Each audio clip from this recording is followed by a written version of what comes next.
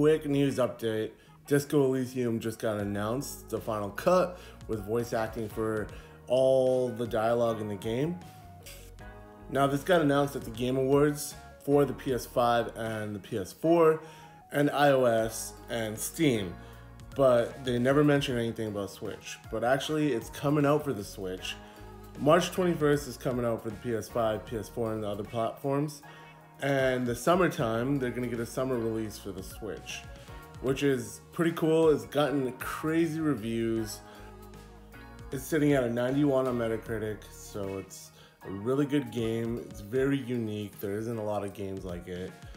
And yeah, if you were wondering about the Switch release, it's still coming. They haven't announced the exact day, but it's coming in this summer. Well, that's it for today. If you liked the video, please like and subscribe. We'll see you guys next time.